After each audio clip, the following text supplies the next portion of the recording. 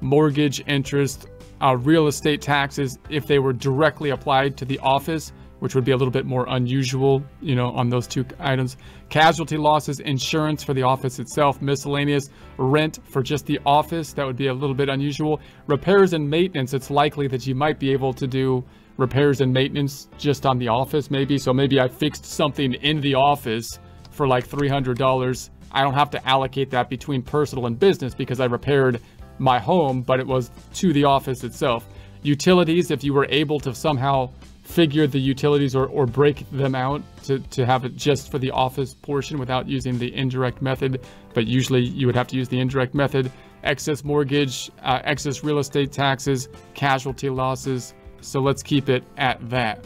And let's start there. Let's see what we get. So then I'm going to pull this on over and let's just check out what it populated here for the form. So part 1. Part of your home used for business. So we've got the 300 area used regularly and exclusively for business. And then the total area of the home we're saying was the 1200. If I pull out the trusty calculator, there's the trusty calculators to come to save the day. 300 divided by 12,000 is 0.25%, right? So then we're going to say, all right, that's going to be our ratio. It's a little low on the ratio, but we'll say that's going to be it. So then we've got the 2.5% and then the amount of the Schedule C. So it's going to pull this over from the Schedule C because it's trying to see if there's going to be a limitation.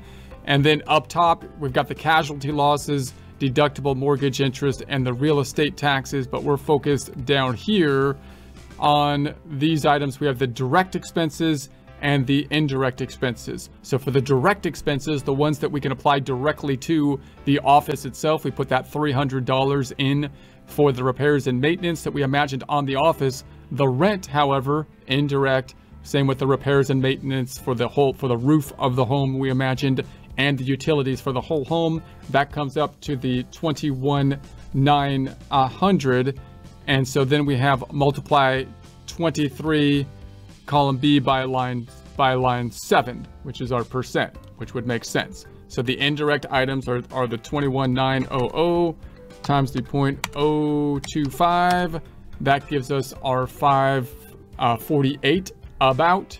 So that 548 is the portion of the indirect attack, parallel attack, direct attack items, and then we're gonna add that plus the 300, and because that's the direct that we get, and that comes about to 848. That flows into the Schedule C.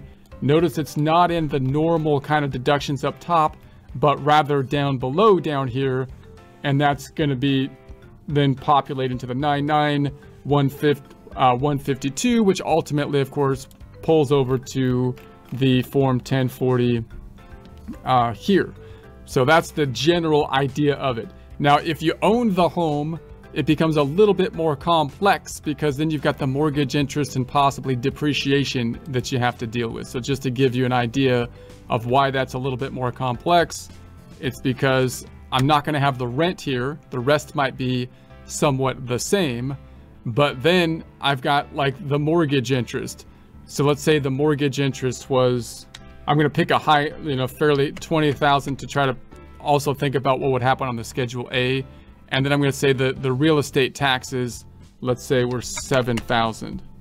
So now when I pull that over, notice what's happened here. I'm on the Form 8829 and I've got that populated up top here. So now it's in this area where I've got the 20,000 and the 7,000 adding to the 27,000. But then I have this little worksheet which is telling me the allocation between the Schedule A and the Form 8829. Why did that come into play? Remember before when I went to the Form 1040, we were taking the standard deduction as opposed to the itemized deductions. The things that usually kick people over to take in the itemized deduction is owning a home, because you possibly most likely have a loan on that, and the mortgage interest could be deductible as an itemized deductions as well as the property taxes. So if I go to the Schedule A now, what it did is it basically populated now into this area for the taxes that were paid And so now we've got the state and local real estate taxes are being allocated here. It's using an allocation method to allocate here. And then we've got the interest, which is being allocated here. Now that gets quite confusing when you do the data input, because if you were to try to look at this and say, well, where did this data input come from? You would be jumping to the Schedule A. You'd be going, all right, where's my itemized deductions? And I would be going into the Schedule A and say, where's my interest over here? And there's nothing in the data input field for the interest. Why? Because we put it over here in the form 8829, so it can properly allocate the interest to the Schedule A and the home business use in accordance with the ratio. So that gets messy.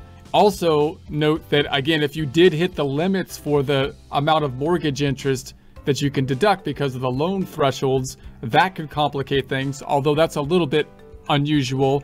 But what's more common is that if your income goes above the $10,000 threshold, which is typically deductible on the taxes over here for the state taxes, that can complicate things a little bit as well. But in any case, you get the idea that you would think that you would have to basically allocate between the Schedule A and the form 8829 if you're taking a Schedule A deduction.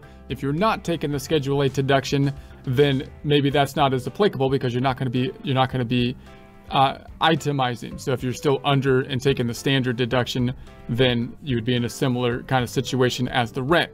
Okay, so then, you know, so in that case, we see that that calculation is up top, taking place here instead of basically down here. But everything else is somewhat similar. The allocation, as you can see, is if I took the 20,000 of interest, for example, 20,000 of interest times the 0.025, that's where we're getting the 500 that's being allocated to the 8829, and then the 20,000 of interest minus that 500.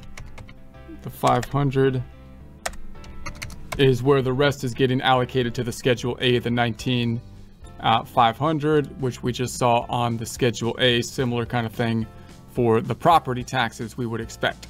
All right, so the other thing that gets confusing if you own the home is that what you don't get on the Schedule A, remember that the Schedule A, by the way, is weird for these taxes. So the taxes and the interest, why do I get to deduct this interest? It's on a personal thing if I wasn't using it for business. That's a weird thing to have. So it kind of muddies our thinking of what deductions kind of normally are. But usually you wouldn't get a deduction for the home because the home is for personal use.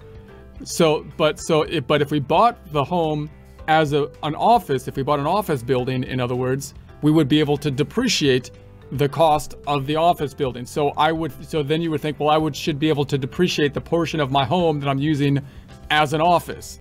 So that's the other thing that kind of muddies things up. Now, the other thing that kind of muddies things up with depreciation is that it'll also possibly adjust your cost or basis in the home. So when you sell the home, could make that more complicated because it could lower your basis, resulting in a higher gain, and that gets another thing that could get a little confusing. But let's put the home on the books and depreciate it. Okay, so if you're putting the depreciable home on the books, you've got to be careful in terms of what's going to be the cost of the home, because you might have your business that started after. So now you got to think about what the basis basically of the home is and that kind of stuff, and make sure that you've got the method of depreciation correct and that kind of thing. But let's just get the general concept here, because the general idea would be that we put the depreciation on the books. Now we have a depreciation schedule. It's the basis I said was 300,000 in the home, 2.5 business in accordance with the ratio that we used. So that means the depreciation is basis is going to be 7,500, and then it's using the straight line mid-month 27.5. I'm going to get to the 261, which now pulls into our expenses for business use. And so now that's going to be added here at the 261.